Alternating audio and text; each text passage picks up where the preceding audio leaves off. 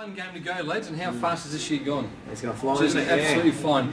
I'm with Bro Raffanelli, the legend of the Lockleys Footy Club. Ex-Flinders Park player, I'm not dark about that, that's okay. Thanks, Darcy. How many games of Lockleys you played? 52 now. 52? 52, yeah. He's on the 50th of the week, so yeah. Well, it's a big banner for you. They did no, I wasn't strong enough to get through it. So. Bit on a cheek that couldn't get through the other day. That was hilarious. That was like me. Yeah, we've got Anthony Lennon. Anthony's the coach of the B grade at Fitzroy. Welcome. Yes, thank you. And we'll go straight to the first game. A very interesting game this one, wasn't it? This is the one we live called on Saturday, the South Australian football, live called from the Edwardstown Oval. Yep, and the scores were Edwardstown 15-13, 103, defeating Eastern Park 12-9. But when we say it was interesting, it's a massive turnaround from three-quarter time, and Eastern Park looked home 11-9 to 5-11, and then Edwardstown from nowhere banged 10 goals onto Eastern Park's 1 and get the chocolates. You reckon gut wrench for Eastern Park, that would have avoided relegation if they won. It was definitely avoided relegation, and they've had obviously points taken away. Yeah. But to have 10 goals in the last quarter, they would think, what happened? Yeah, it's I think it's a change that quickly. No, that's right. And Eastern Park, goal scorers? Goal kickers, Eastern Park, D. Thorpe Morgan with 2, A. Burgoyne 2, B. Walkley 2, M. Marsden, B. McMullen, M. Warren, A. Tuckwell, C. Nat, and J. O'Loughlin with singles. Best players, M. Webber, L. Feast, B. McMullen, P. Diedrichsen, A. Burgoyne, and M. Warren.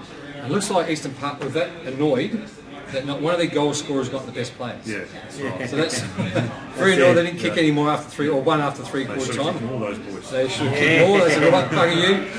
No best player for you. No best player. Tackling there. No best player for you." But you know, the Eastern Park. Yeah, it's like Edwardstown, Colby Blythe. Yeah, it's alright. Who's running the show here?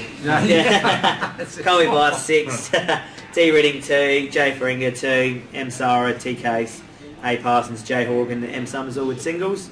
And best players C May, T Case, M Homburg, S Sarah, and J Feringa. The 6 couldn't get old Colby Blythe in there. So no, yeah, I mean, most when we have called these games and read the best players, it has been May, Homburg, Sarah, and Ferrugi. So it looks like, you know, obviously Blythe to get in there. They're going to be just in the forward lines. Ferrugi's a little maybe ruck rovers everywhere and everywhere. Sarah's the same. He's the ruckman. So when they're playing in the midfield, you think they're going to get more of the ball. But good win there at Edwardstown. A cracking last quarter they had, 10 goals to 1. Now we head out to Pooraka, who took on the Rams. And what happened out there, mate? Geez, so Pooraka at 10-10 were defeated by Gepps Cross 17-12, 114. So that would have been that's a bit of a derby up there. That's those two teams wouldn't have played each other for a while. Gepps Cross coming down, both clubs going down. So yeah. Pooraka best players, goal kickers, B Kennedy 3, Baker 2, Dale Armstrong 2, B Batten, B Russell, J Eagle. Best players for Pooraka, B Kennedy, B Russell, A Bray, Dale Armstrong is forever in the best players, and F Tipiano. And Gepps Cross? Yep, Gepps Cross goal kickers, J Clark Rantassa with 6, Smith with 3, M Sawilski 2, J Gibbs 2, and singles to L Childs, T Wyatt, D Mason, and J Clark Rantassa. The best players, C Camp, J Clark Rantassa, R Smith, L Childs, and D Mason. That's a confusing one because they're both J Clark Rantassa, so it should be a B1 and B2 or something. I was thinking, did he actually kick 7 or was there 2 guys? Yeah, exactly. But look, I think Pooraka probably, they're in the 4, I think they're 4th. They probably would like to be a bit closer to that, the Gepps Cross, to show there are a force in the finals at the moment. But nonetheless, a good win at the Gepps Cross. So now this for Kilburn Garden, this was probably an upset, you reckon? Or no? Oh, sorry, Kilburn. They are actually surprised everyone. They are doing extremely well. Now, to Andy Graham, I think I picked against you last week, as I will. I'll do that every week from now on.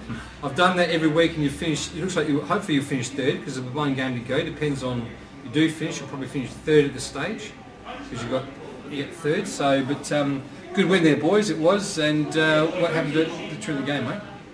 Yeah, so it's Colonel Light Gardens were defeated by Kilburn 10-14, 74-17, 7-109. So goal kickers at Colonel Light was T Day 2, old Kane Cornish from the Lockleys lad 2, E Wood 2, Grimwood 2, A Boroganoni, T. Grouch, and the other single. So best players: E. Wood, J. Bennett, J. Dawkins, H. Lang, S. Marshalls, and J. Napier.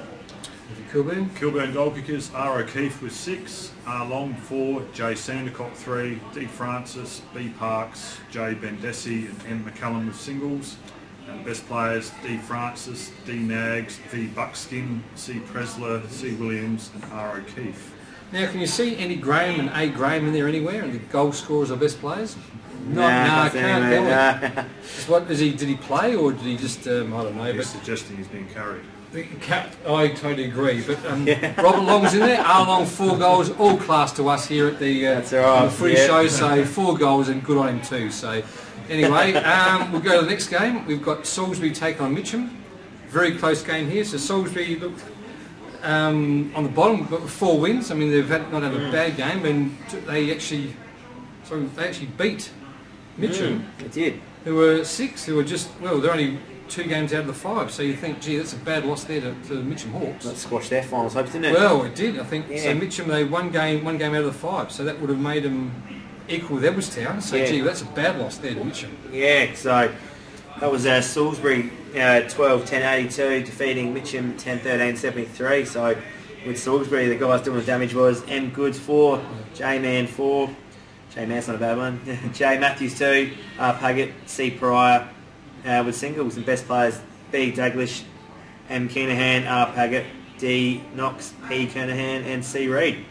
We see again, Salisbury, not one of the goal scorers in amongst their best players. So Goods with 4 goals, Man with 4 goals. Gee boys, something on your coach's lawn. Finding out 4 kicks. Exactly. And for Mitcham? Mitcham goal kickers: H. Matthews with 3, D. Gregory 2, singles to S. Tucker, C. Murray, S. Henschel, G. Nerter, J. McGregor Day, and best players B. Aitken, H. Matthews, S. Tucker, C. Gregory, and D. Gregory. Yeah, so a good win there to Salisbury to finish off the year. So unfortunately they can't avoid relegation, but good way to finish off the year, I think. So now SMOSH West Lakes got a hammering again. Unfortunately, they've not had a good year. They will probably Well, it depends what happens this what week. That's right. So we'll come back to that obviously with the game. So SMOSH West Lakes took on Glenunga Rams. It was a good win there to Glenunga. It was 11-12-78, who defeated SMOSH 9-5-59. Yeah, so with SMOSH West Lakes, goalkeepers are Morgan Cox 6-3, Kay Broom 2, Kane Russell, old Will Sticky Kwan, N Brown, M Milanovic, old Asian sensation, Willie Kwan. Best players M Gates, M Cox, old Sibic, Hughes, and Caden Hung.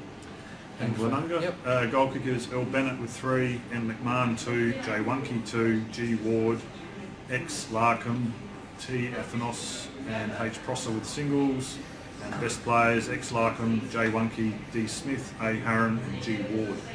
Yeah, I think the Rams will like the bigger win than that, because considering SMOSH are not a good year, they're sitting obviously 3rd bottom or 8th, and Rams are on top to try and show they're a force. So to come in the finals, I think they would have won just about 3 or 4 more goals. That looks like Wunke's back in the side though. He's been out with an ankle injury for quite a few weeks. Good to see him back kick a couple, so and getting the best players as well. So yeah. So now let's look at, it's going to be an interesting finish to this one. Obviously the relegation, and then obviously who's going to get the 5. So for Kilburn taking Edwardstown. Now this will be a cracking game. So 3rd versus 5th. Yep. Edwardstown, if they win, they're guaranteed final 5th spot. And if they lose, then Mitcham win, they could change that around depending on what the scores are. Now, so I will go for Edwardstown. Kilburn for me. Yeah, I'll go for Towns as well. Yep. And then we head up to Gepps Cross to take on Salisbury. So Gepps Cross, they are 2nd versus bottom. So look, I think Gepps Cross got to win comfortably. Even though Salisbury had that fair win last week, they're not going to be any pushover. The last game, they've got nothing to lose. So Jeppies for me. Jeppies for Rob. I think it's going to be a bit of a tussle there. So Eastern Park at Pooraka. Now this would say Eastern Park, if they win, They might stay up.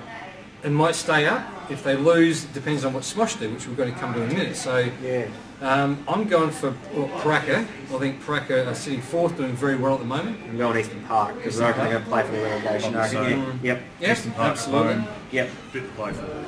Then we've got Mitcham, who are, if they win, they're someone's birthday, as we're going to see. That's okay. We've got Mitcham. Now, if Mitcham win and EDWARDSTOWN lose, it could be a possibility that Mitcham go into the 5. Then if SMOSH West Lakes win, they've got a chance of lose. They've got a chance of relegation. Yeah, I think Mitcham for me. I think Mitcham for me. I think they're going to play for the final spot. Yep. And SMOSH West Lakes, unfortunately, depending on the outcome of the Eastern Park game, it's going to be good at 5 o'clock to see what happens here. Yeah, that'll be it. People checking the phones, I'm sure, from both clubs. Straight away. So last game. Mitcham for me as well. Yep. And last game we've got Glenunga taking on Kilburn Gardens. So look, I think it's going to be Glenunga, but I think Glenunga have not taken the game apart where they should have, considering their top at the moment. This is the game we're calling to, so go to the live stream on YouTube or through the Facebook. Listen to yours truly and TJ, Tommy Javor, and of course Luke Hosey. We're at 3 of us, so please log in. But look, Glenunga for me, the last game. Yeah, that's pretty straightforward. Yeah, the Rams are pretty good. That's all for Division 4, and we'll see you next week.